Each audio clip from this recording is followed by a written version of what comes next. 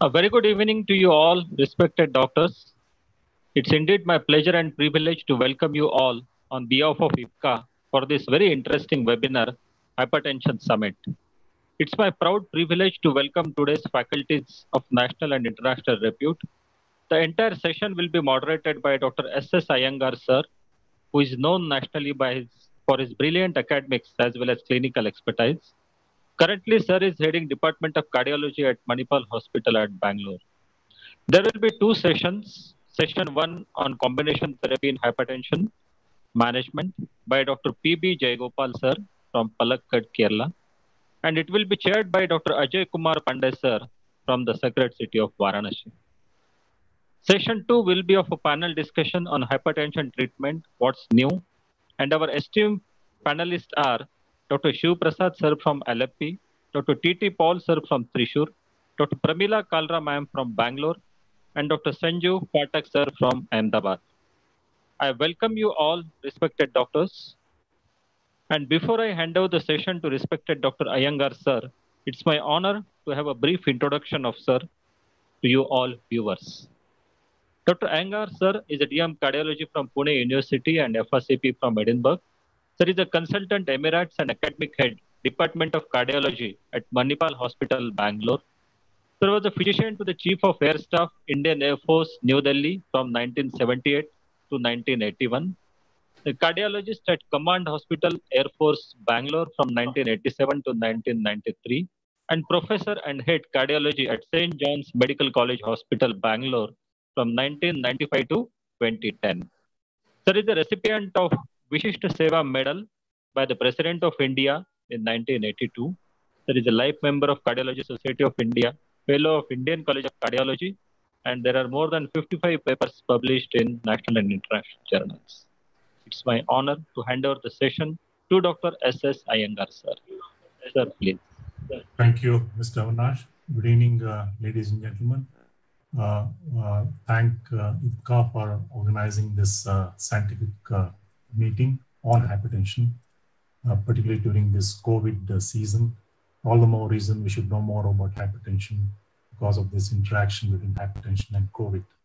Now it is my great pleasure to introduce our chairperson for the first session, Dr. Jayagopal Pandey, who is MD, DM, DNB, FACC, and FSCI.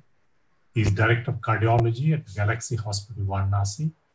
He is the program coordinator for PGDCC from IGNO, and he started many interventional setups in Varanasi, has done a large number of interventional cardiology procedures, and delivered many lectures, published many papers in national and international journals, and participated in many clinical trials.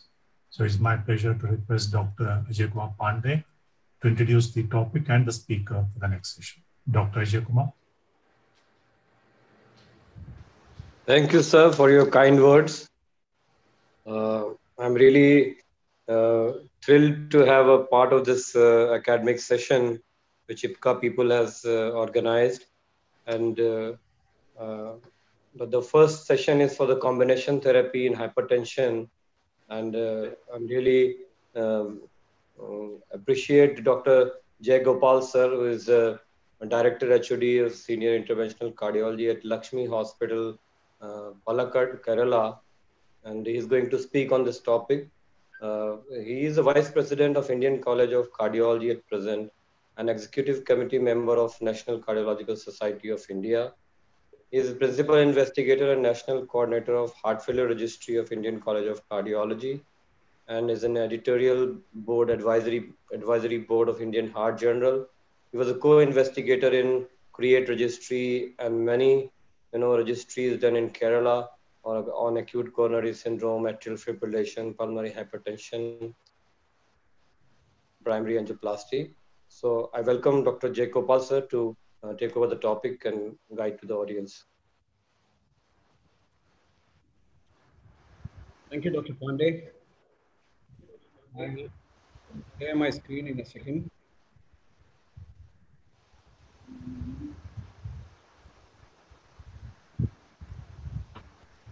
Hope it's visible.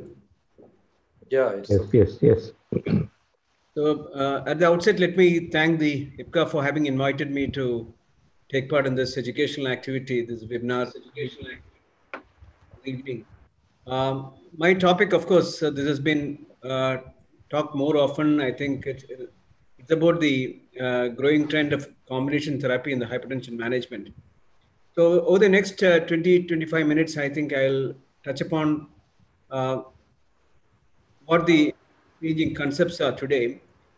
We all know that this is the combination therapy in hypertension has been there for a long time. Now, if you start looking at the prevalence of hypertension, there's no doubt that this is increasing everywhere. Not only the worldwide increase, but also even in India. Today we see that we are confronted with a very large percentage of. In fact, one of the studies that we did from the Cardiology Society, which was just a day's program, we got into the Guinness Book of Records for just documenting the highest number of readings in a day, which showed the prevalence in to be very high. I mean, this is a survey which was done, which showed about 35% of the people who actually had a blood pressure checked had high BP. Moreover, I think recently an article which has been published in the Lancet shows that the prevalence of hypertension is close to about 25%. So the problem is that two-thirds of these patients with hypertension, they land up to the cardiologist or to the let's say even to the nephrologist, neurologist with a acute coronary syndrome, heart failure, or even an acute stroke. And then it also leads on to a lot of DALYs, the disability adjusted life years, which is growing day by day. So I think one of the most quoted literature in the Indian scenario is by Anjana et al. This is in 2014. You find the prevalence is very high. What I spoke to you about, the prevalence is very high. What I spoke to you about, which actually was the Lancet publication came out in 2018. But then here you could see that whether it's the north, the east, or the south, the prevalence is close to about 30%. And what is even more distressing is the fact that the control of hypertension is very dismally low. Now, this is a recent publication which was actually in the 2019 Circulation Research, American Heart Journal, where they found that there are a lot of discontinuous. One of the problems that you find that when you have hypertension is the adherence level. If you start looking at the age above 18 years, you find that as the various age groups, the adherence to therapy is very less. There is a very high discontinuation rate. And also, if you start looking at the data, even from the Western countries, the majority of the patients, even if you see the blood pressure, they are not they're treated to the blood pressure goals as what is required. You see that in even a country like United States, the top European countries, Japanese countries, prevalent patients not at goal. So though the diagnosis is much better than what we see, the prevalent patients but not at goal is very high. So this is one of the major problems that is confronting not only the country like India, but all over the world. Now, if you start looking at the various reasons for the inadequate blood pressure control, you find that the non-adherence, which is what I elucidated a little earlier, which I alluded a little earlier, as to the reasons, you see that maybe because of various reasons, in a country like India, perhaps the most important thing is the cost of the drug. Again, the lack of understanding by the patients may be equally important. And also, the problem in the in the patient's mind, not in the physician's mind, is about the drug-related side effects, which actually prevents people from taking care. And of course, once in a while, you confront this patient with resistant hypertension when whatever you do, you're not able to tackle the blood pressure in this patient. So the one of the main reasons, if you start looking into the physician's problem, or let us say what the physician is confronted, is the suboptimal control of blood pressure. 75% of the patients do not have adequate blood pressure control with a monotherapy, and that's where your combination therapy comes in, and that's where my talk is relevant today. Now, uh, why is it so? Why does a monotherapy is not really effective? Because we all know that the various drugs that you have, perhaps the most effective is the calcium channel blocker, whether it's a young age group or the elderly. It actually acts on the smooth vessel cells. You know, the vasodilation, the major reason. The ACE or the ARB would act at the renal level, and again, the vasodilator effect is also there. Diuretic though initially it actually has the chlorthalidone particularly, though there is an effect on the volume depletion and reabsorption of sodium. Essentially, it acts like a vasodilator. Later on, it reduces the vasoconstriction. So it's got varied effects in varied areas. And when you use a combination therapy, actually, some of the problem that is seen, for example, when you use the calcium channel blocker, there is a bit of a vasodilatation like the diuretic also, and this actually would stimulate the RAS further. So if you were to add a calcium channel block, an ACE inhibitor to this group, that would add on to an additive effect, and you would get a synergistic effect and better control of blood pressure. Again, the same thing with the RAS also. You use a combination, the sympathetic activity along with the calcium channel blocker is taken care of. For example, particularly the newer calcium channel blockers, which has got an effect on the sympathetic nervous system. So this actually would be complementary. And then that synergistic effect actually leads on to a much better blood pressure control. Now, the question is why? So I think it's very clear that the multiple mechanisms are involved in the pathogenesis of hypertension. And so when you use a combination therapy, you are able to target these areas very well. And the effectiveness which I had shown by monotherapy is very clearly seen. So when you use a combination treatment, the blood pressure comes down markedly less. The blood pressure control is markedly better. The effective blood pressure control is seen only on 50% of the patients in monotherapy. And when you subject these patients to a combination therapy, there is a very high responder rate, close to about 80%. And the blood pressure goals, which are difficult to attain with monotherapy in patients with diabetes or target organ damage, is better with a combination therapy. Now, as I had mentioned earlier, let's look at this combination therapy. You think this is a new concept? No. I think I'm sure Professor Iyengar would also agree with me. He has been in this field for such a long time. We are all very familiar with that molecule called adelphine acetrex. In fact, one of the first drugs, for example, you look at the VA cooperative study. In fact, one of the first drugs which were marketed was the serpine. Even today, we still use this. The homeopaths use it, the Ayurvedic people, it's either a Sarpagandhi or Revolve or whatever you name it. And then it's what we used also, allopathics also used once upon a time, the combination therapy, and very effective. I tell you, I have also used it initially in my years of practice. It's a wonderful drug, but then we all know that this combination therapy worked. Hydrochlorothiazide, hydralazine, and reserpine were combined in a single tablet and found to be very effective. I don't think we can ever deny this fact. Now, what really pushed this combination therapy is a trial which is the accomplished trial where ACE inhibitor hydrochlorothiazide was compared to a calcium channel blocker, and when they were used as a monotherapy, the blood pressure control was only 37.2 or 37.9, the baseline. But when they were combined, the agents were combined with either hydrochlorothiazide or the calcium channel with an ACE inhibitor, you see the marked difference, the control of blood pressure, which is close to about 80%, which I was mentioning about. So I think the message is very clear. Combination therapy really works. This is one of the largest trials. And not only that, this is one drug where when they found that, this was one drug which also pushed the use of a combination therapy of calcium channel blocker plus ACE inhibitor. When they looked at the primary endpoint, we always keep talking about the outcome trial, whether it's a statin, whether it's SGLT2 inhibitor or whatever. So the outcome trials also, if you look at the total cardiovascular mortality, whatever you see on the left-hand side, you see that it's beneficial. The cardiovascular mortality, the non-fatal myocardial infarction, the stroke, unstable angina, even revascularization procedures, all these things made a remarkable difference when these people were on a combination of calcium channel blocker with ACE. So much so, this is a very impressive 20% reduction. I think this is one of the major trials which actually, emphasize the point that a combination therapy is effective. Not only effective, it also brings down the hard endpoints. Let's also look at another trial. In fact, felodipine was a very favorite molecule for me once upon a time. And unfortunately, this is not available today.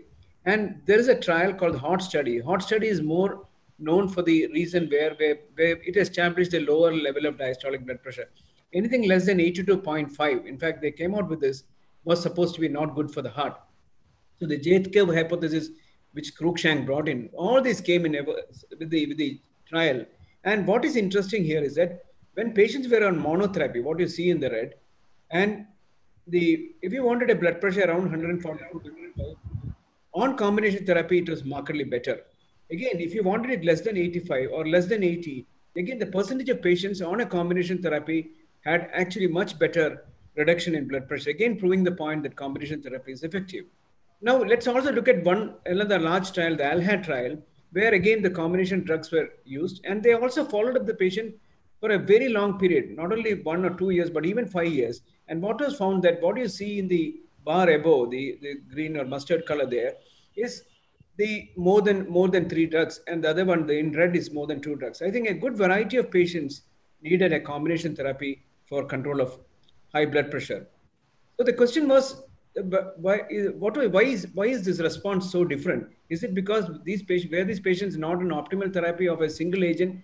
So I think the answer to that comes from this particular slide, where if you start increasing the dosage of thiazide, for example, if there's a what you're seeing here is the in double and the combined.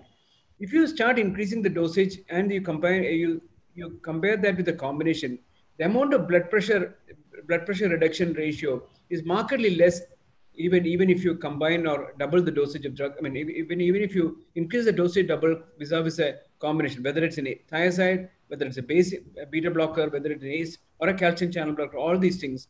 So the combination therapy is much better than doubling the dose of an individual drug, and that's again gives us the answer that combination therapy is better.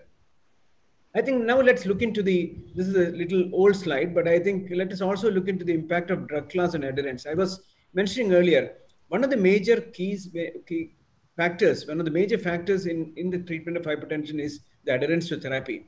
And if you start looking at this, the continuation rates at 1 year, it's surprising that the calcium channel blockers is much less than the ARBs. ARB is often the most tolerated prescription drug, and then you have the highest adherence rate to the ARB, slightly less with the calcium channel blocker. We would assume that the calcium channel blockers are more frequently the patients are more adherent to that. But in the beta blockers and the diuretics were the lowest, understandably so. I think even from a physician's perspective today, if you were to look at the prescription patterns, ARB definitely scores over the rest of the agents. Now, this is an ASH position article in combination therapy, again, a little long back, where a low-dose combination was found to be having increased efficacy and fewer side effects, again, proving the point that combination therapy is effective. And the value of low-dose combination, again, to re-emphasize the point that combining drugs from different classes is 5 times more effective lowering of blood pressure than doubling the dose of one drug. Again, I just wanted to re-emphasize the point that the mechanism, when you try to address most of the mechanisms for control of hypertension, combination therapy is found to be very useful. And we also know from a variety of studies, if you start looking at this, the LHAT, the UKPDS, ABCD, where the enalapril is also used, the HOT, IDNT, and all this, as you, I mean, the need for achieving target blood pressure was actually dependent on the number of drugs, and the higher the number of drugs that we use, the target blood pressures were achieved. I mean, the target control was achieved better with the different agents.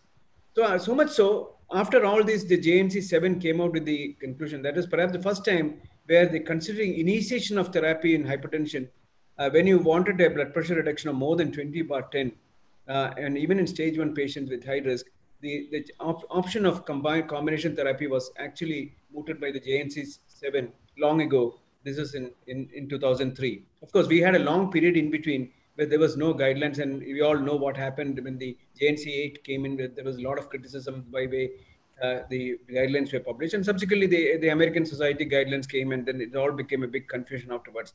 But let us also look into the newer data. The sprint is not new, relatively new. Here they had an intensified control versus a relatively lesser control, and again, to achieve the systolic blood pressure for more than 140, you needed 2 drugs, and for 3 drugs were required if you wanted to bring down the blood pressure to less than 120. And we all know the outcome of this. When the systolic blood pressure was brought down to less than 120, the benefits were very clear. 33% reduction in MI, congestive heart failure, in the coronary events, as well as the coronary mortality. And there was a remarkable 25% reduction in mortality. Of course, there are a lot of other things that people kept arguing about, why whether it is a recording of the blood pressure, which was very important. But again, the point was this sprint again showed that combination therapy was effective, and not only that, it was very well tolerated. The only area where it made wherein the frail old patients and people in the nursing homes and the elderly, where one has to be really careful when you put these patients on combination therapy and even at higher dosage. So again, going back, what are the combinations that you would try? Because we have a lot of data on the combination of ACE and diuretic. The preferred ones are the ACE calcium channel blockers, the ACE and the diuretics, the ACE or the beta blockers and the diuretic and so on. So the ACE and the diuretic, I'm not going to each study. We all know that the progress, high weight and all this are remarkable. If you see the blood pressure reduction was not that high, but then the remarkable reduction in outcomes like the strokes, the cardiovascular events and all that. And of course, the angiotensin receptor blocker also, the scope, again, a 26% reduction in stroke, which is much more than what atenolol could offer. So the uh, other thing is a combination of calcium channel blocker with diuretic, which I had shown earlier. The accomplished trial was one of the major trials which showed. This again showed a 27% reduction in cardiovascular events. And the combination of calcium channel blocker plus diuretic combination also did show some difference. But though I have my own reservations about this combination of a calcium channel blocker and a diuretic, there was at least in the elderly age group, there was showed a significant decrease in the events. But then it was not very clear in two studies which came out. The value again showed only about 3% reduction in coronary events. What about the combination of beta blocker plus diuretic? In fact, one of the earliest drugs which are studied in this was the beta blocker. But then initially the studies, because this was actually compared with a placebo, that is the most important thing. The initial studies where beta blocker came in the treatment of hypertension was with placebo. You could see the elderly hypertensives, the systolic, in isolated systolic hypertension. All these, it was showed a remarkable effect when it was compared with placebo. But as the newer agents came in, you see the comparison with the ACE, the ARBs, and you could see on the right hand side that there was not a significant difference in the live study, and that is what pushed beta blockers away. There was a 26% increase in the stroke because the central aortic blood pressure was not controlled. So again, the ASCOT again proved that point. So I think, though initially, if we were to compare with placebo, beta blocker is a good choice even in combination. But then with the newer agents, it is not really, in an uncomplicated hypertension, one cannot really suggest a beta blocker.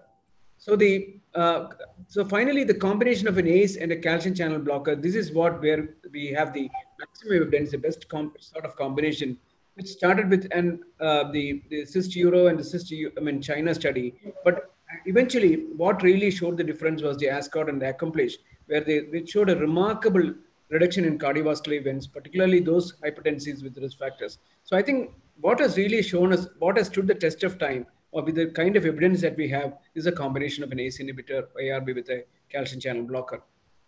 So the possible combinations, because of all this, the ESC came out with a suggestion which is known to everyone. What you see in the dotted ones are something which you can combine. And only word of caution is never to use a combination of an ACE with an ARB. Though initially this was tried, but all the trials and all the guidelines today are very clear cut that when you combine an ACE and an ARB, you will have a very high chance of a renal dysfunction, and that is actually contraindicated by most of the guidelines today.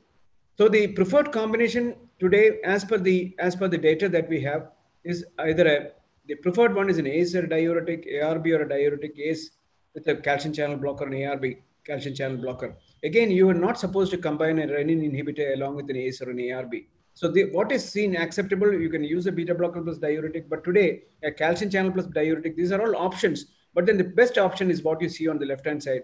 And what is unacceptable, which I again want to reinforce the point, is the combination of ACE and ARB, renin inhibitors. They are no longer used in practice. And of course, once in a while, you have a very high patient with a very high blood pressure. Combining a centrally acting agent with a beta blocker is again not a very good option.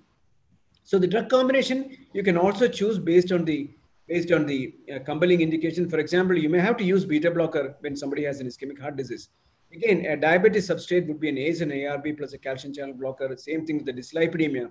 In heart failure, which I am sure we will have a panel discussion that I don't want to spend too much of a time. But then one area where beta blockers could, even the newer generation beta blockers, which have not been studied in detail, we have a lot of studies which have been published from India also. The Indian hypertensives, particularly young hypertensives, have high sympathetic activity. And so a beta blocker perhaps may be effective in this group of patients.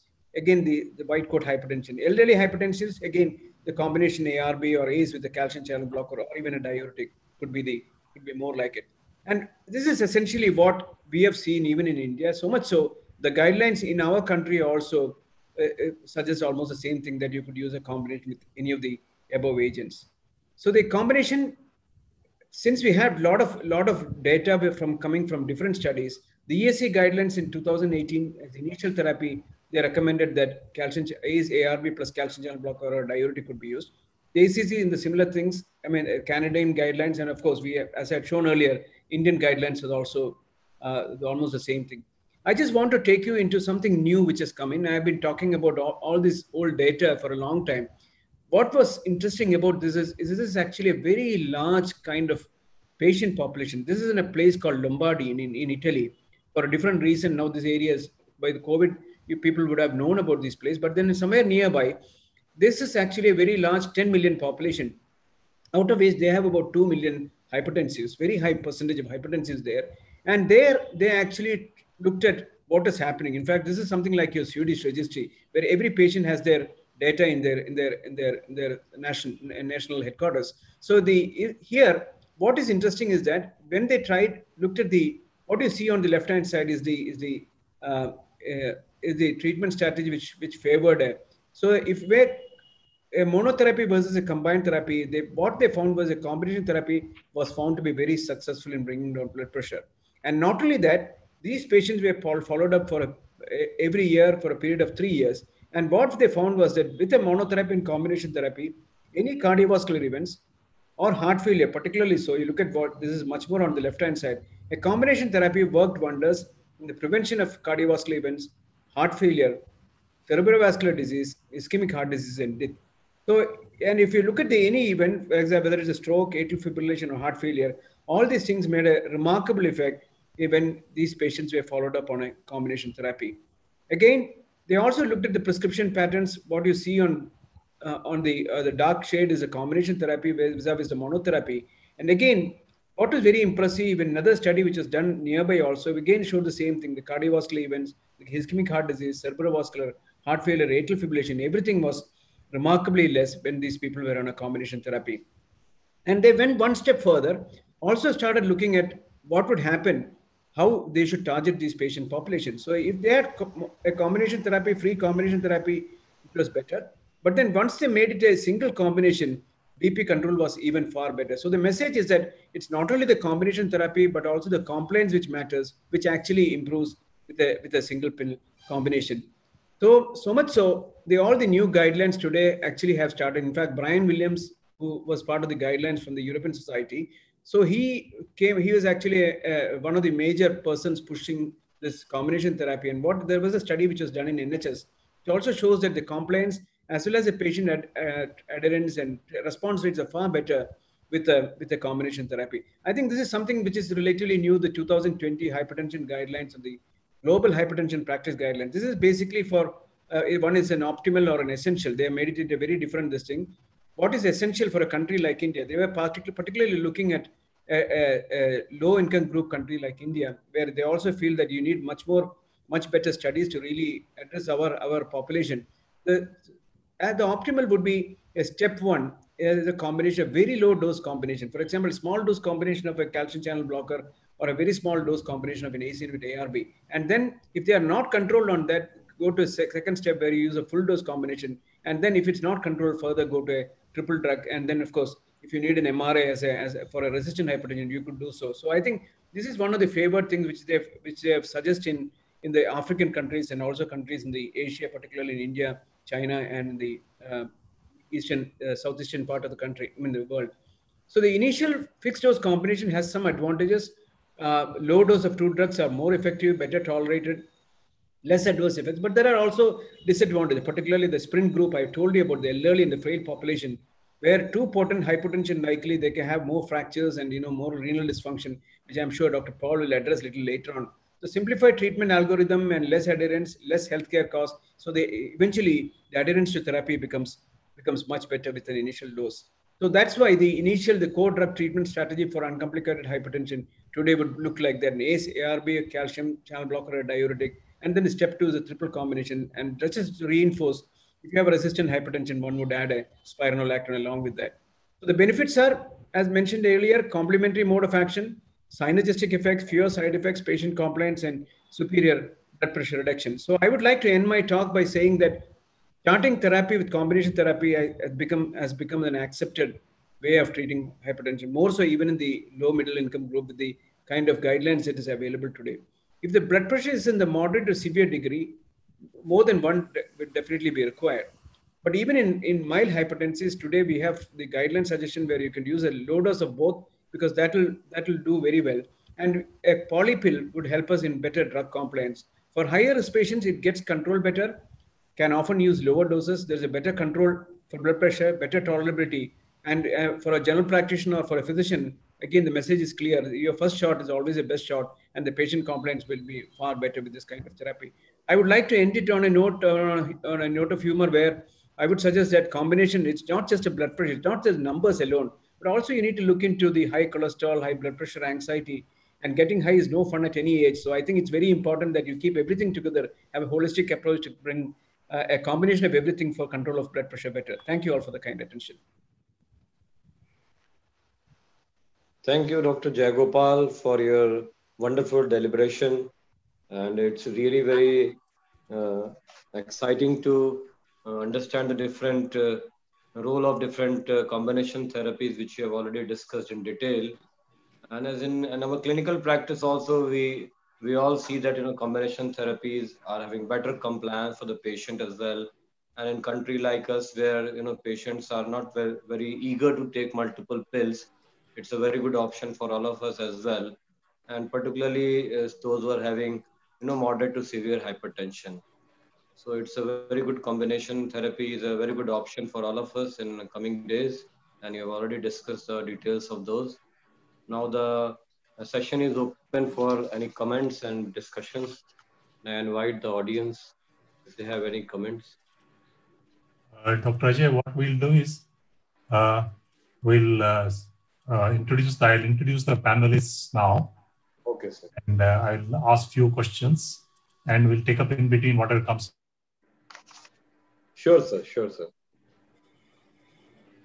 In the chat box. Is it okay? Yeah. I would like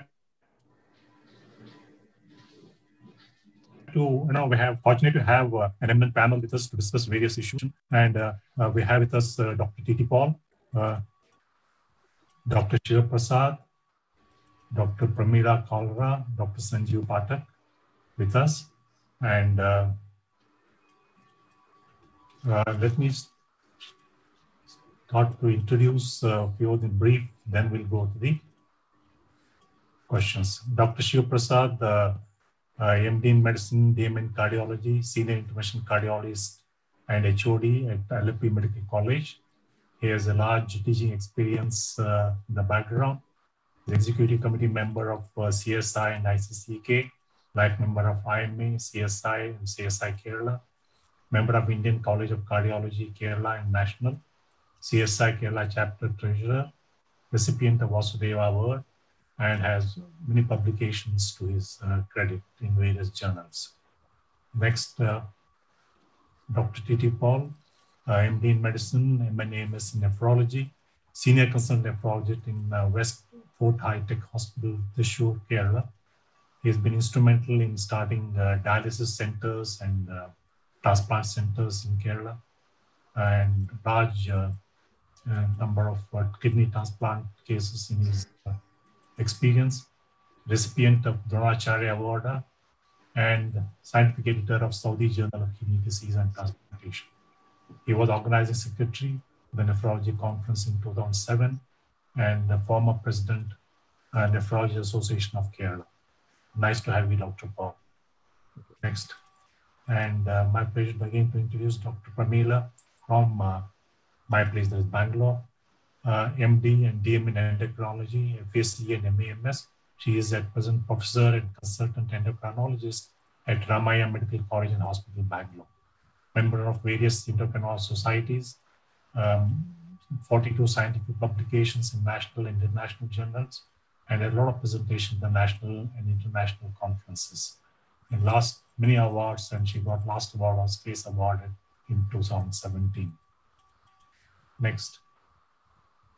Dr. Sanjeev Pathak, MD and PhD DDM from UK, He is a diabetologist and metabolic physician at Ahmedabad. He is the founder of Vijayaratna Diabetes Diagnosis and Treatment Center. He is associated as an investigator and consultant with DHL Research Center, Ahmedabad. First one to practice insulin pump therapy. Director of Juvenile Diabetes Association, Ahmedabad. Joint Secretary of Diabetes Association, Ahmedabad. President of APA. Principal investigator in many clinical trials involving diabetic population. Has been regularly invited as speaker in various conferences. So with the brief introduction of panel, I'll start about rolling with a few questions we already, since we heard the combination pill and single fixed combination. I'll start with about the combination pill or combination therapy for hypertensives in diabetic population. Dr. Pramila, a few words, and then Dr. Sanjeev. Dr. Pramila. Yeah.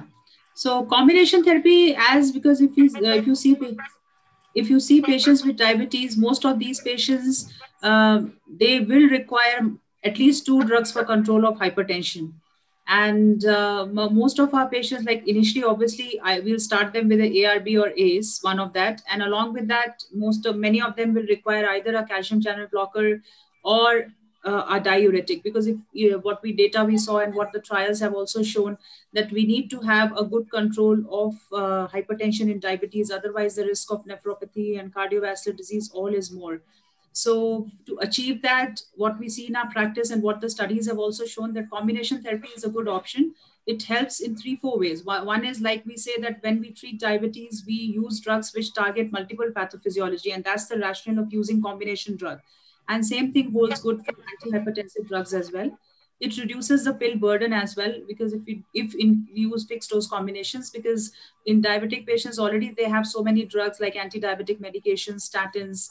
Alongside with that, they have antihypertensives, and they have many more. For neuropathy, they might be taking some drugs.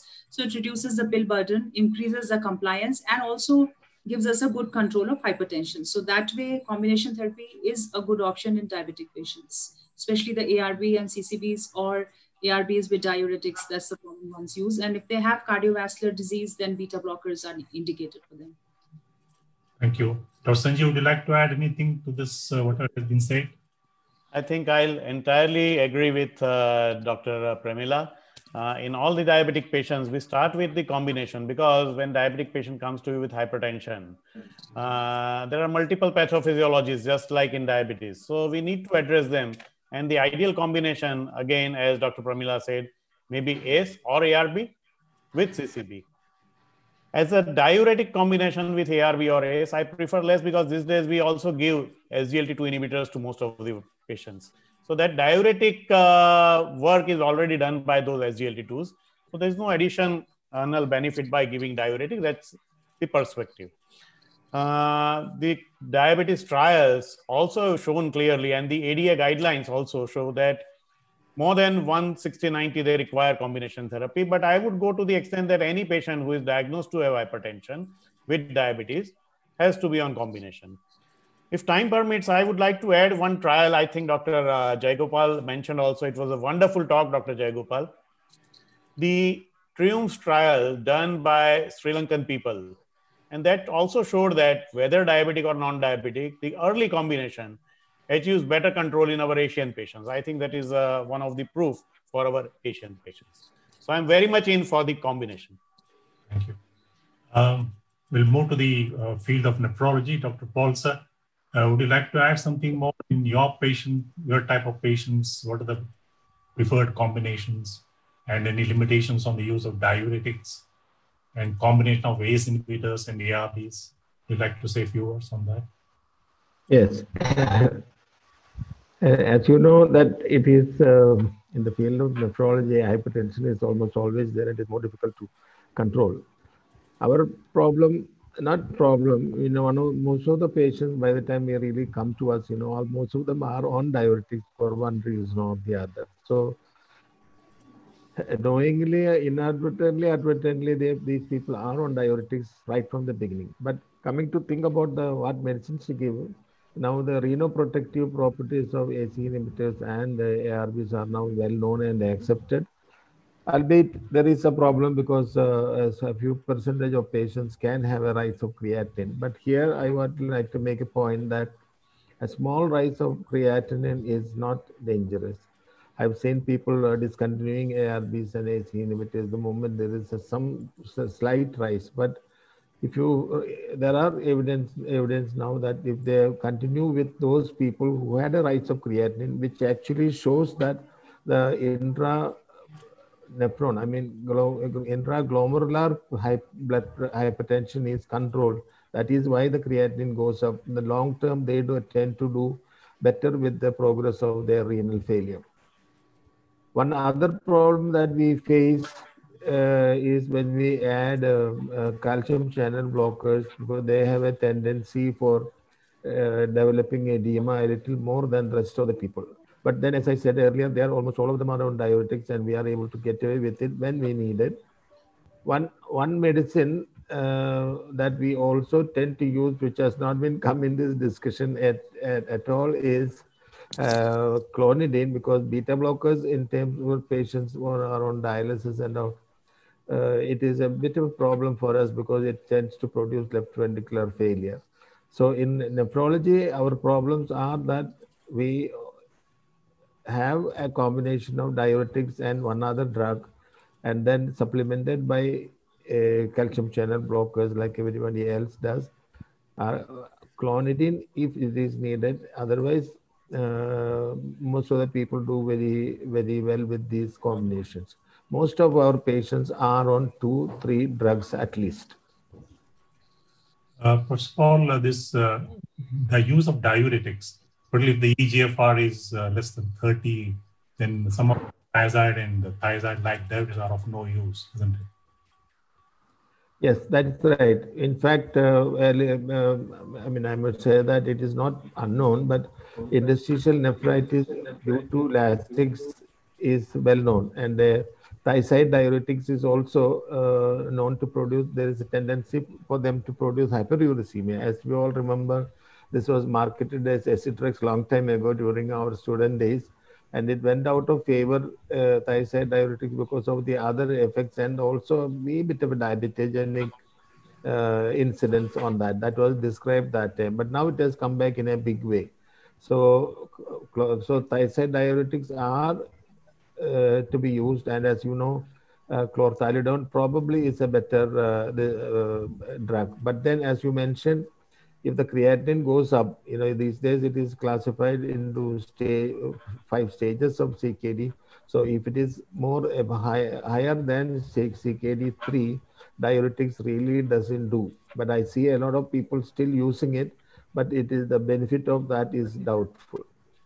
But in a country like India, where dialysis gets initiated very late, people tend to use diuretics for whatever benefit, with some well-known bad effects of the drug also. But ideally, less than 30% of creatinine clearance diuretics will not really help very much. That is true. Yeah, then we have to use the loop diuretics. Now we'll move on to the field of heart failure, where people are already on a number of drugs and are adding more and more drugs now to the management of heart failure. So what do you see the position of combination therapy, and what are the problems in heart failure, Dr. Shivaprasad? Thank you, Sir Iyengar sir, and let me first congratulate Jayagopal sir for the excellent presentation. Now, you know that I would like to explain the effects of hypertension and heart failure through slides. This hypertension, as you know, is the single most important cause of cardiovascular morbidity and mortality. With worldwide, it is about 7.5 million events occur per year due to hypertension and heart-related problems. There is increased chance of ischemic heart disease, almost 6 times the risk of MI, atrial fibrillation, ventricular arrhythmias, and heart failure. If you take the Framingham Heart Study, which is one of the largest epidemiological follow-up studies of 6,859 patients on follow-up who were no disease at the beginning, if their blood pressure was above 130/85, as compared to the patients who had a normal blood pressure, they had 3 times the higher likelihood of developing cardiovascular disease. And in 2008, there was a meta-analysis involving nearly 1.9 lakh patients showed that 30% of the hypertensive patients develop heart failure as they advance into hypertensive stages. This happens so in elderly population, blacks and diabetics, and also with the other high-risk features. And if you take the evolution of heart failure and hypertension, it is because of the left ventricular hypertrophy, diastolic dysfunction, then progresses to heart failure with preserved ejection fraction. Subsequently, it turns out to be a heart failure with reduced ejection fraction. And it is said that new onset heart failure occurs with the incidence of 11 to 48%. And if you take hypertensive, about nearly 70, as high as 75% of them will have associated heart failure. So what is proven is the fact that if you control the hypertension properly, it provides benefits in terms of reduction of the cardiovascular events in both low and the high risk groups. If you take the famous SPRINT trial, if you strictly control the blood pressure, systolic blood pressure below 120, you can achieve a 38% reduction in the cardiovascular events. The classical drugs which are used in the context of heart failure with hypertension for control of hypertension is ACI inhibitors, or ARBs if they are not tolerated, beta blockers, mineralocorticoid receptor antagonist, and if the blood pressure is not controlled with these drugs, you can add on calcium channel blockers. And of course, diuretics are important in reducing the symptoms. The first three classes of drugs are known to reduce the event rates and mortality in heart failure and hypertension combination. It is said that if you can reduce the blood pressure by 10 millimeters of mercury in systolic blood pressure, cardiovascular disease event rate reduction is to the tune of 12%. And what should be the optimal blood pressure in these patients? The optimized heart failure trial showed that the elevated blood pressure compared to the lower blood pressure range with treatment increased the mortality in lower blood pressure range, whereas a little elevated blood pressure reduced the hospital mortality rates. The same was found in the meta-analysis of 8,000 patients with higher systolic pressure yielded better outcome. Copernicus and CHAMP studies also revealed that the effect is good in low blood in the group in which you brought down the blood pressure, but it was found that the benefit was maximum in the group where the blood pressure was maintained somewhere around 130 to 140. The paradigm heart failure trial, I want to see little elaborate on this. This is the trial which compared the various blood pressure levels in paradigm heart failure trial, in which it is shown that if you have the blood pressure range between 110 and 120 and 120 to 130, you can see that below 120 and above 140, the effect is less compared to a blood pressure which is achieved between 120 to up to 140. So we should be targeting, it is our primary endpoint, cardiovascular death, heart failure hospitalization, all-cause death. All these parameters were better if you maintain the blood pressure between 120 to 140. So that should be, this also is another graph which shows, this is based on a Korean study of acute heart failure and chronic heart failure. There also you can see that as we believe that there is a J-shaped curve for hypertension, in heart failure also, hypertension with heart failure also, if you reduce the blood pressure in the lower blood pressure below 110, there is increased event rates. Above 140, there is increase in event rates. You can see that this is in all population, it reduced ejection fraction and preserved ejection fraction. So much so that we can conclude that treating hypertension has major impact in reducing the incident heart failure and heart failure hospitalizations. Blood pressure should be lowered if it is more than 140/90. Your target should be less than 130/80, but it should be kept above 120/70. Renin-angiotensin receptor blockers and AC inhibitors are the first class of drugs which are to be used, probably in combination with the beta blockers and mineralocorticoid receptor antagonists. This will improve the clinical outcome in patients with established heart failure, whereas diuretics are limited for symptomatic improvement. As I stated earlier, calcium channel blockers are added if you think that your blood pressure control is not proper. Those patients who are taking ARNI for heart failure, that should be continued. But it is also extended that heart failure with preserved ejection fraction, also you can continue ARNI to improve the renal outcome and their symptom status. But no mortality benefit has been proved, except probably in women where the symptomatic improvement, reduction in the renal failure, renal function deterioration. Thank you. Thank you, Dr. Shivaprasad. Now we'll move a little away from the combination therapy. Dr. Sanjeev, would you like to say something about the present role of beta blockers, because they have not done very well in the field of hypertension? Would you like to say a few words on beta blockers? Yes, sir. Beta blockers theoretically, because they do not reduce the morbidity or mortality in patients with hypertension when used for hypertension. So unless patient has congestive heart failure or is having post-MI, without that, giving beta blocker at present has become less favorable, and they are not preferred as first, second, or third line therapy. They are usually fourth line therapy. Having said that, many of our patients in real world do not do well without beta blockers. Probably they have more increased sympathomimetic activity, even being diabetic, though our first drug of choice is ARB plus CCB.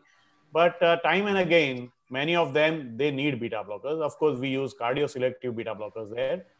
But in real world, as I said, beta blockers, though not favored according to the clinical trials, but we have to use in several patients to reduce the heart rate and to control the blood pressure, because probably increased sympathomimetic activity or anxiety may be playing an important role in this. So to address that pathophysiology, I think beta blockers still have some role to play in the management of hypertension.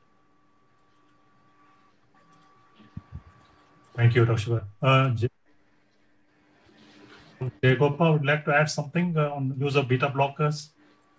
Jayagopal, can you hear? Yeah. I think this is very relevant, particularly in the Indian context. In fact, there's a study which is published on ambulatory blood pressure monitoring from India. Yeah. Anybody else would like to add? Yeah, on 18,000 patients, where it's seen that we all have a very high sympathetic drive, and so they would, the suggestion is that you use a beta blocker at bedtime, particularly the newer ones like the bisoprolol or the carbidopa. Unfortunately, these agents have not been tested in large numbers and not been compared with the calcium channel blockers. Ones. It's only the atenolol which is the villain. So we still do not know. So there's still a role for beta blockers. I agree with Dr. Sanjeev that we tend to use a large proportion of our patients. Just a word about there's a new entity called heart failure with the recovered ejection fraction. I think that's something which is very really catching up. Most of the hypertension subset, I'm sure Dr. Paul would also agree with me. A lot of people who come with an accelerated hypertension, the LV is very bad, 30%, 20%. You control the hypertension well, within 2 months, the LV is near normal, boom. And then question is whether you need to continue all your ARNI, your ACE inhibitor. So there is some data saying that, these people do well once you continue that. And also about ARNI there's a management of hypertension. There's a trial called the parameter trial. So where, we tried for a year. So something new which you are getting to see.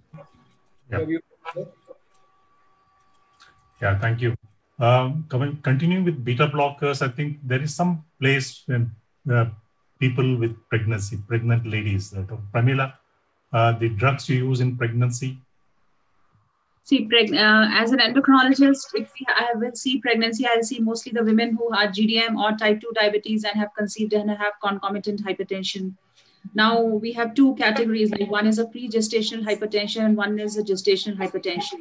Now, if it's a pre-gestational hypertension, if they have already had hypertension before 20 weeks of gestation and it continues 6 weeks postpartum, then we call them as pre-gestational hypertension. And they are the ones who are already in follow-up with us for diabetes as well. And then there is gestational hypertension, which mostly goes to the gynecologist until they have GDM and they come to us. So they develop hypertension after 20 weeks of gestation and they continue, their hypertension improves or they become normal at 6 weeks postpartum. So the ones which we see mostly are the pre-gestational hypertension with diabetes.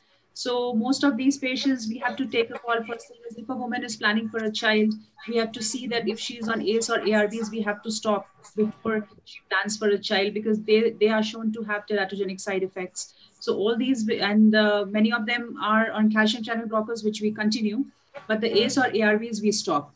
if either ACE or ARB. But if a woman has pregnancy and is a diabetic and is hypertensive, we also have the choice of drugs like methyl-dopa or labetalol, which are the options for gestational hypertension. We also have the option of nifedipine. Now, the other drugs are lower down the list, like even people have tried, there are some studies with prazosin as well, clonidine as well. But the common drugs which are used are like, if she's on nifedipine, it's okay. Calcium channel blocker is fine. And ACE or ARBs to be stopped for sure before she plans for a child, because they have definite teratogenic side effects. And then we can, the drugs of choice are like methyl-dopa and labetalol. These are the ones which are commonly used. So labetalol is quite useful in managing patients with pregnancy and hypertension. Continuing on those contraindication for ACE inhibitors and ARBs was pregnant. Dr. Shivaprasad, would you like to, Shivaprasad and Dr. Paul can take up this contraindications to use of ACE inhibitors and ARBs in your practice? Yeah. Okay, thank you, sir. These are very useful agents as we have seen. And most of the recommendations are to start with one of the AC inhibitors, or if not already to the ARBs. But there exist certain real contraindications to start these drugs. One is a patient with a bilateral renal artery stenosis, or a patient with single kidney with renal artery disease, or a patient who has a potassium value above 5.5. And pregnancy is a contraindication to use AC inhibitors because there are a lot of skeletal abnormalities, and even fetal loss can occur with use of AC inhibitors in pregnancy. And a small percentage of patients who give history of angioedema, either idiopathic or hereditary, or those who had an exposure to AC inhibitors earlier with a history of angioedema, definitely these are the set of patients who are likely to get this angioedema again, and which could be fatal as well. So angioedema is a contraindication. Bilateral renal artery stenosis is a specific contraindication. Pregnancy and potassium value above 5.5. And if you take relative contraindications, we can say severe aortic stenosis with hypertension. Maybe that is a contraindication because of the sudden fall in the cardiac output because of the vasodilatation which can occur. And hypertrophic obstructive cardiomyopathy, where also vasodilatation is not preferred. These are relative contraindications. One surprising thing is renal dysfunction is not considered as an absolute contraindication. We can even start with up to 3 creatinine. As a cardiologist, we start with, of course, with the consent of the nephrologist, but I see nephrologists use these drugs even when the creatinine is above 5, 6. I have seen people using it. I think I welcome opinion from Paul sir about regarding this, and I think these drugs, these are the definite contraindications to start these drugs. But one other point which I want to mention here is, now because of the COVID, there came an impression that we should not be using these drugs in COVID patients, because the COVID, if they get involved with COVID, the disease is going to be very severe, and they are going to have more complications of COVID-related mortality. But if you think that this came from the fact that the COVID virus gets into the body through ACE2 receptors. This is entirely different from our AC1 receptors, which we are talking about. And the point that AC inhibitors are going to increase the levels of ACE, thereby increasing the chance of COVID infection. These are certain evidences which came from limited animal studies. No human studies have proved that ACE2 receptor upregulation with use of ACI inhibitors. So most of the studies have shown that even in the COVID patients, it is shown that the use of AC inhibitors actually will reduce the use of AC inhibitors will actually help in this trial. Use of AC inhibitors is actually produce a better outcome in COVID patients. This is a recent meta-analysis which was published just 2 months ago in March. Found that AC increased the producing the improved survival, and they are also not those high-intensity patients who develop COVID. If they are on AC inhibitors or ARBs, that drugs need to be continued, and you need not get anxious about the continuation of these drugs because they are proven to be safe in the context of COVID. Thank you. Thank you, Dr. Shivaprasad. Just want to mention about the pregnancy, those ACE inhibitors, ARB is contraindicated, but during lactation, you can use an drug which is least excreted in the breast milk, so it could be used. And the contraindications to ACE inhibitor ARBs, Dr. Paul, we wanted your help in using this in patients with raised creatinine. Yes, I think most of the points have been already covered by the previous Dr. Shivaprasad. We also tend to use ARBs and ACE inhibitors. These days, more ARBs. But one point I want to make is that, that these are also drugs that are indicated to be used with patients with proteinuria, because they are also known as anti-proteinurics. So there are a group of patients, sometimes some diabetic patients, although most of them are hypertensive, but there are people with proteinuria who are not hypertensive. And it is recommended to use ACE inhibitors, or even if they are not hypertensive. Of course, you have to keep a watch on that. But the more important point here is watching on the serum potassium, because if you are not careful about the dietary restriction of potassium for our patients, then some people can lose their lives, because it is usually under diagnosed, because many places electrolytes are not done on a routine and things like that. So apart from that, as I mentioned earlier, that even if creatinine is slightly raised, if you start the medicine and there is a slight rise of creatinine, do not panic unless it keep on rising. And the contraindications, as I mentioned, as Dr. Prasad mentioned earlier, it's a renal artery stenosis, single kidney with the renal artery disease. These are all well known. Apart from that, for the most of the people, this is on the long term, it is found to be beneficial. At least we do not have any other more protective medicines than this right now. So therefore, I think there definitely it is not a touch me not type of drug, even for people who have got raised creatinine. We use that on dialysis patients also, because there is no further kidney to get damage. But hyperkalemia, there also is a problem. Beta blockers at this moment, if I can say that, one thing is that, the economic factors, I still use atenolol, although it is an old-fashioned drug, because of some of the patients. A good advantage of atenolol is that it's purely excreted by the kidney. So once you give a small tablet, small dose, 25 milligram or 50 milligram at the end of dialysis, that stays in the body till the next dialysis. So the cost factor is probably justifies medicines in, at least in those patients who cannot afford the other type of expensive medicines. So there is, I cannot say that it is totally contraindicated in patients with renal failure. Everybody uses it. Thank you, Doctor. This point where one more contraindication is in about combination COVID. with aliskiren, you should not be using AC inhibitors. That Dr. Jayagopal has mentioned already. Yeah, aliskiren anyway is not available. Yeah, yes, yeah. The point where we left off on COVID, recently is one randomized control trial which was done called Brace Corona, where there's one group of patients, nearly 600 patients, they stopped their ACE inhibitors and ARBs for 30 days during the COVID. They were admitted with COVID. And other group, they continued with ACE inhibitors and ARBs. And they didn't find any difference. So even if he's off ACE inhibitors, ARB didn't make any difference. This is a randomized control trial presented in ESC. So they say, what they say, conclusion, you should continue the drugs. It doesn't cause any harm. So that is one thing about the COVID. Anybody else would add anything? Coming to the choice of diuretics, now we have these short-acting thiazide diuretics. We have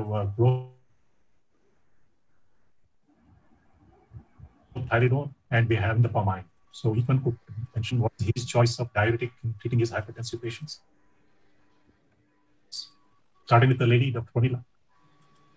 Yeah, most of the times in our patients, most of the combinations which are available with the ARBs are with the thiazide diuretics.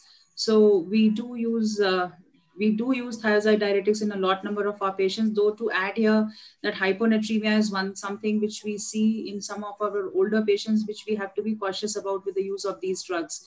Because and chlorthalidone also we are using, and we have data in diabetics with chlorthalidone as well.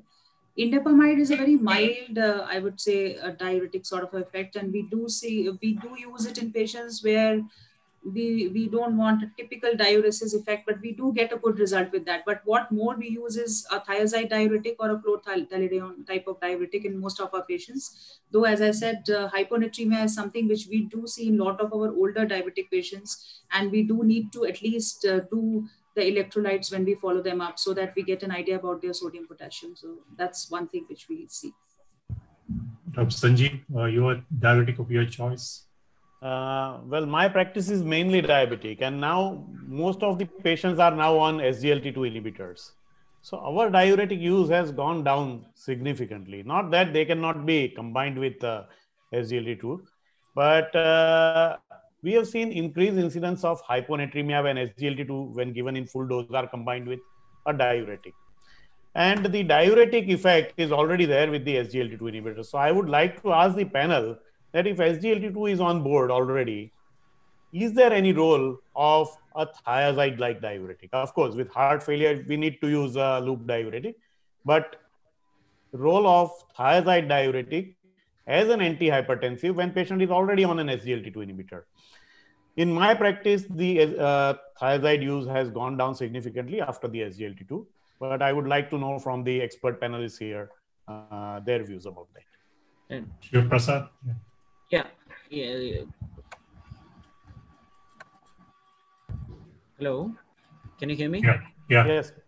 SGLT2 inhibitors have come into the field of diabetes management as well as the management of heart failure.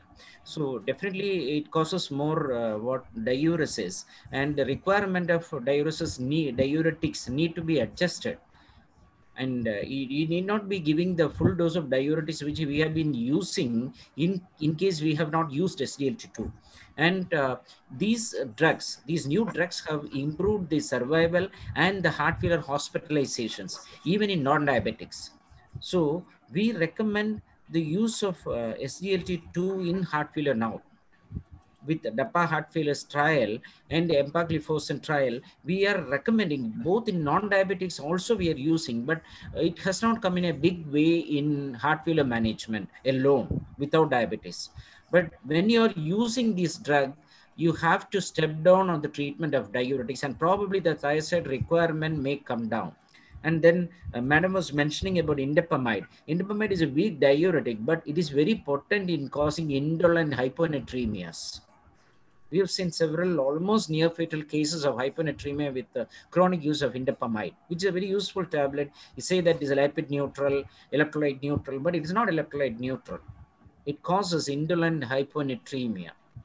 But about SGLT2, this is going to revolutionize the heart failure management along with other drugs. Dr. Jayagopal? Yeah. I think that's a very interesting question which Dr. Sanjeev brought in. I'm just going by data. See, Dr. Shivaprasad was mentioning about the DAPA HF trial. Now, you must all understand that when you use an SGL2, like your diabetes, there's a 3 kg loss of weight, which is also attributable to the loss of body water or whatever. And that remains static. Over a period of time, this is not going to go down further. So what they found in DAPA heart of HF trial also, in fact, these are all there are 2 categories of patients even in heart failure. One, with the acute heart failure, we are very clear that we don't want to use a DAPA HF. There, your point is well taken. You as a diuretic, you will dehydrate the patient, you will have a renal setback, everything there. So we don't want to use this in the setting of an acute heart failure. But DAPA HF and the other, even the EMPA-REG reduced, has all been from patients on stable heart failure. And what did they find? It's very interesting to note that the dosage of diuretics remained the same with DAPA 10 milligram or EMPA 10 milligram. So there was no need for a reduction of this thing in these both trials. Whether they had a diabetic subset or a non-diabetic, both has been compared. So it's very clear there. So the message is that down the line, if they're stable And if the SGLT is really started setting in and the effect is stable over a period of 1 month, you are safe to use a thiazide diuretic or whatever you want to. But the issue is that are we justified in using this hydrochlorothiazide along with this losartan, which ideally has to be used twice a day? You're combining with half a tablet of that in the morning. So I don't think it is justified. If at all, I think it's a chlorthalidone, which has got a relatively longer duration of action, and that is the preferred option. In the long run, you may not really have to come down on the dosage unless you have a setting for a dehydration. That's the question. And the second thing is about indapamide. I think very valid point. I am very clear where I use this. These are a category of systolic hypertensive patients where it works very well. So you combine there with an ACE, ARB, or whatever. And the diuretic effect is not much, but the systolic hypertension responds much better to this drug. And also what we see in our diabetics when we start these SGLT2 inhibitors, especially the ones who already have almost 120/80, in them sometimes we do reduce the dose of diuretic in the beginning, because the moment we start the SGLT2 inhibitors, they come with complaints of postural giddiness and multiple issues, or little bit older patients who are a little bit predisposed for falls, and we do want to give them the benefit of SGLT2 inhibitors. We tend to reduce the dose of diuretic when we are starting the SGLT2. Over a period of time, when we call them for follow-up and then we see their blood pressure and how they are doing with the SGLT2, and if there's no postural drop and they are doing fine and the BP is going a bit high, then we escalate the dose of the diuretic back to the dose what they were taking. This is how we do in most of our patients, because we do see that the moment who are the best controlled on diuretics and antihypertensives, and the moment we add these SGLT2 inhibitors, they do have a little bit of issues. So there we do this little bit of permutation combination for a short period, though we many a times come back to the original dose of diuretic on follow-up. So what comes out of the discussion is this. I think amongst the diuretics, preferably use the long-acting diuretics, chlorthalidone or indapamide, but if that's not feasible from economic point of view, or patient is already on short-acting thiazide, could continue that, but preferably CTD or indapamide are the drugs of choice as long as the diuretic is concerned. And patients who is on SGLT inhibitor is a clinical judgment. If BP is falling, the patient is not tolerating it well, you can reduce the dose of diuretics. Anything else you would like to add? I think we have enough time for some more questions. I think there's nothing in the there is one chat box. Can I take up? I would like. Can I make a comment? Yes, sir. Please. Quick comment and take chat See, box. our problem is that many of our patients have creatinine clearance much low by the time they reach to us, and SGLT2 inhibitors are difficult to be used because they don't work on renal tubules to excrete the sugar as well as the normal people.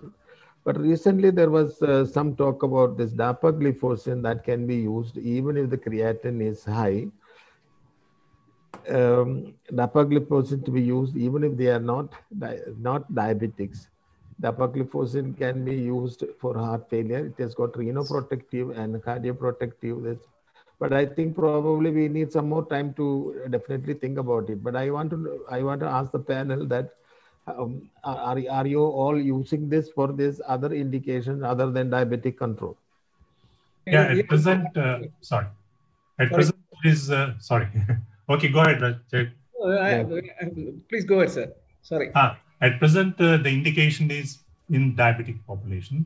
The heart failure, we're expecting it to come in line with ARNI, beta blockers, and MRAs. It will come as a treatment for heart failure in non-diabetics. And both empagliflozin and dapagliflozin have shown very impressive results in reduction in mortality, reduction in heart failure hospitalization, and in the recurrent heart failure is very impressive results. I'm sure it will come in the guidelines shortly. As on today, it is not in the guidelines for treating heart failure in non-diabetic patients, but it will come. Want to add anything? Yeah, I think the data is quite an overwhelming data. So I think it's only a question of time before we start in heart failure with the reduced ejection fraction. But with the EMPA, it's a slightly lower dosage. So it is just 10 milligram, whereas the diabetic dosage is 25.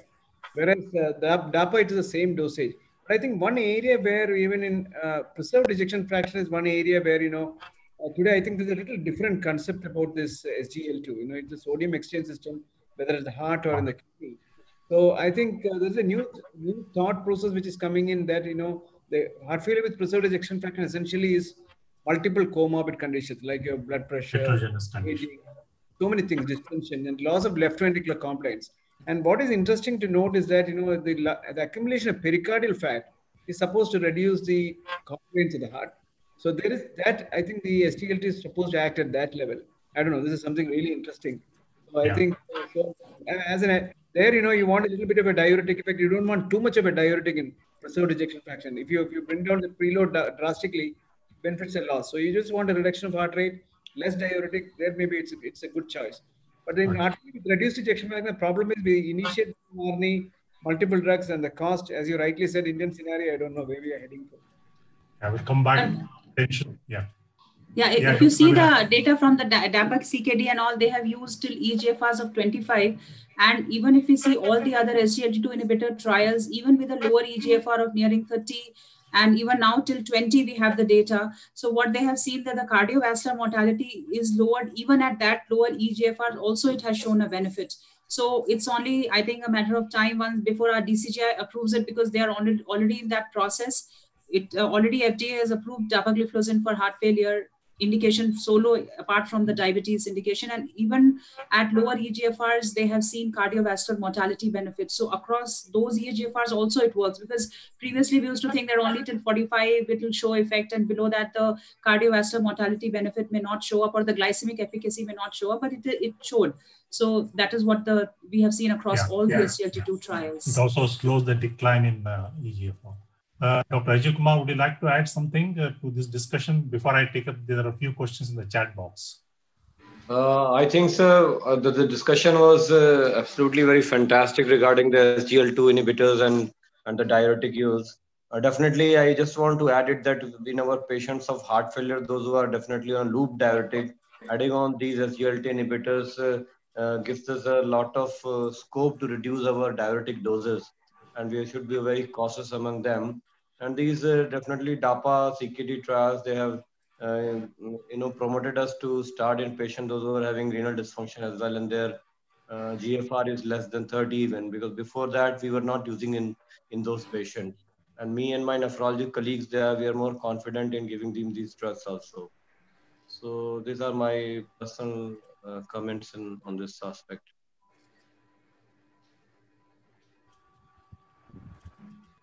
Thank you, Dr. Ajay. Now there's a question from the chat box. I'll just read out. Dr. Sanjay from Hyderabad, do you advise ARB replacement with CCBs?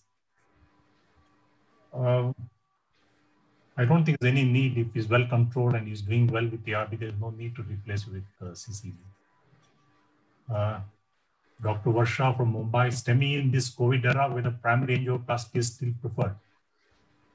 Yeah, if you've got a dedicated cath lab to do COVID cases, you should do it. That still remains the primary intervention for STEMI. If you can't, then of course you can thrombolize. Anybody would like to add something more to this answer? Sir, can I? Yeah, please. So I think early revascularization is the goal of acute myocardial infarction STEMI management, of course, but the problem is you should have a dedicated cath lab with involvement of minimum persons to perform the procedure with strict personal protection equipments available for all health workers who are involved.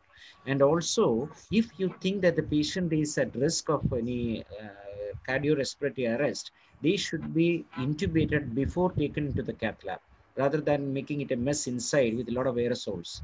So we do in LP Medical College, we do primary angioplasties with this intention. And if the patient is in cardiogenic shock or so, we take it, but with the intubation outside and take it inside, and the procedure should be as brief as possible. I think the problem is actually, when these patients come to you, it's difficult to get an RT-PCR done or even a TrueNat run to wait for the cells to decide. So I think what we are doing is that we do a rapid antigen and then go ahead. And if, as you rightly said, sir, I think the key is the reperfusion. So there's nothing like doing a prime PAMI. So I think most of us get to know about this COVID status the next day. You would have done a procedure and next day you get to know that this guy is positive. So that's a real headache for cardiologists. We centers who have opted to we are blind. We are blind to the status of COVID in these patients. So as a policy, all of us take all the extreme points of protection for the workers, and we have seen that antigen test is deceive you more than 40% of the time. 40% of the time antigen negative, you come next day with COVID positive. Even TrueNat, which is negative, can become positive. Yeah. It is like an emergency procedure. Emergency surgery, you have to think the same procedures you have to follow. The next question is, any difference between essential hypertension and secondary hypertension? Both are uncomplicated. Secondary hypertension, you must detect and correct it. So primary hypertension, essential hypertension will need lifelong treatment.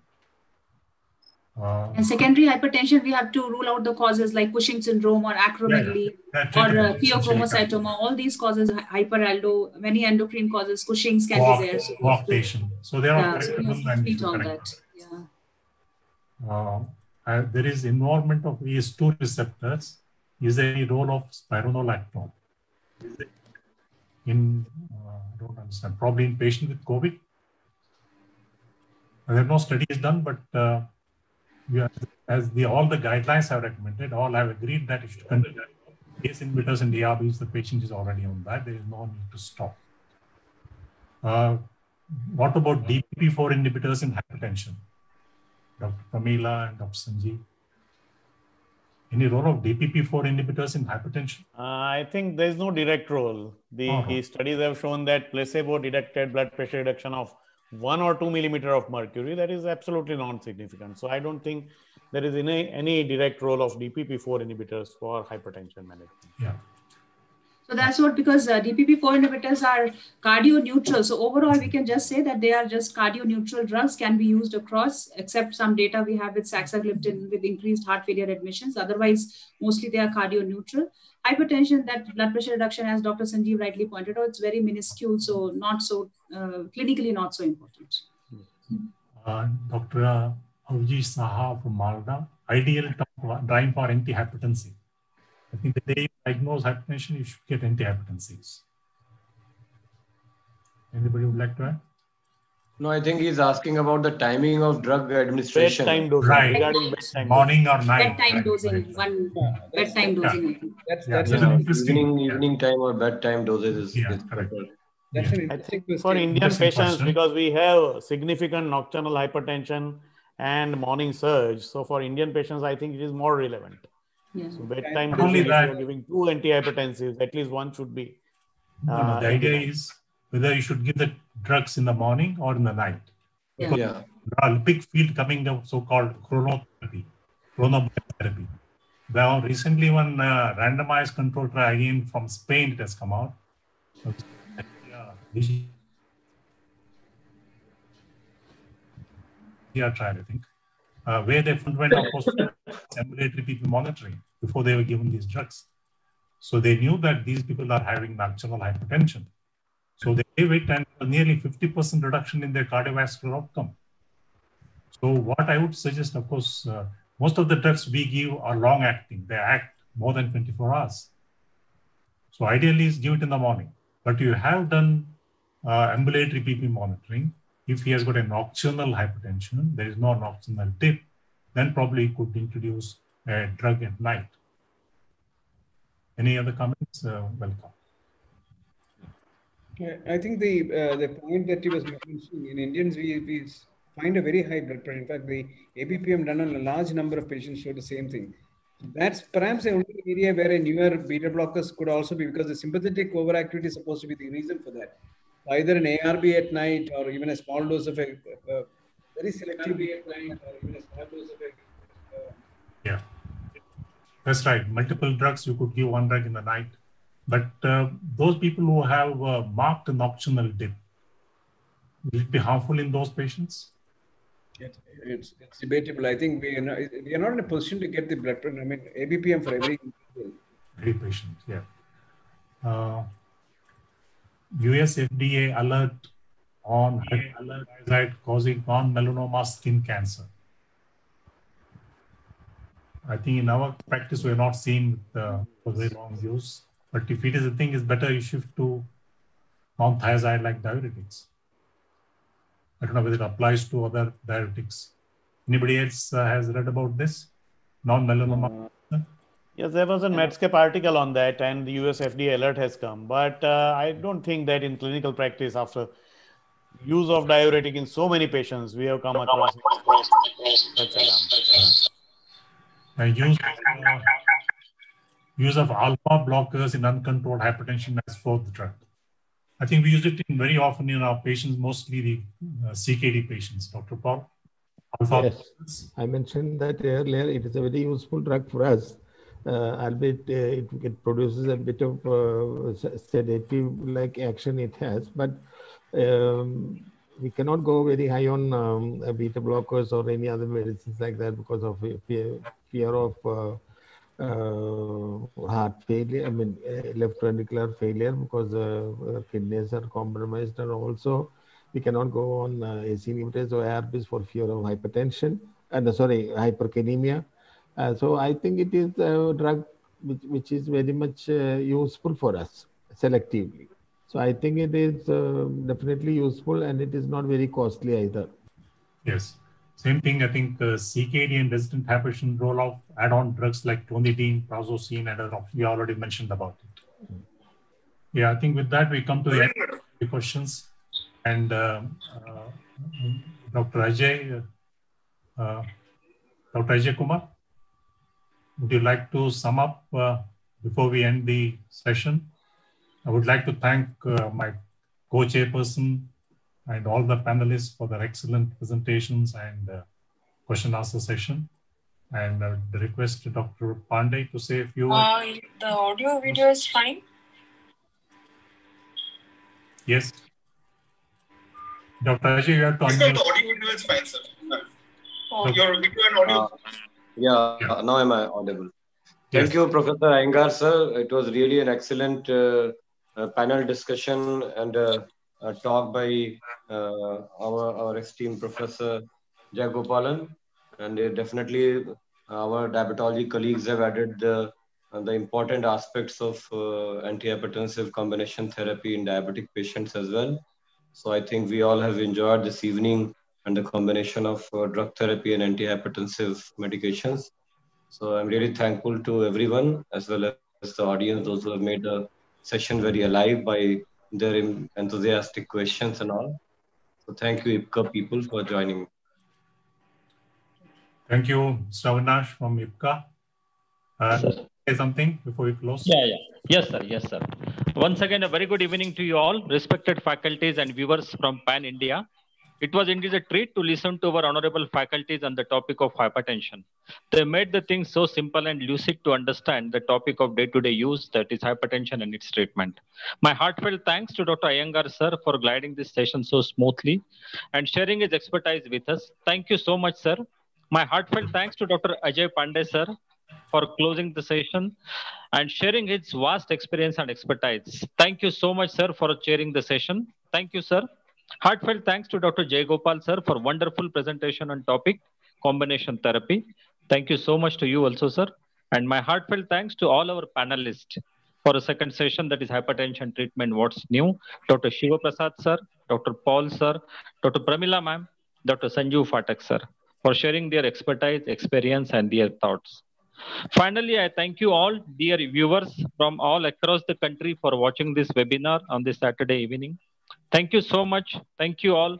Stay well, stay safe. Thank you, sir. Thank you all. Thank you. Thank you. Bye, everybody. Thanks, everyone. Bye. Good night. Bye, everybody. Good night. Enjoy the IPL match. Thank you. Yes. Yeah.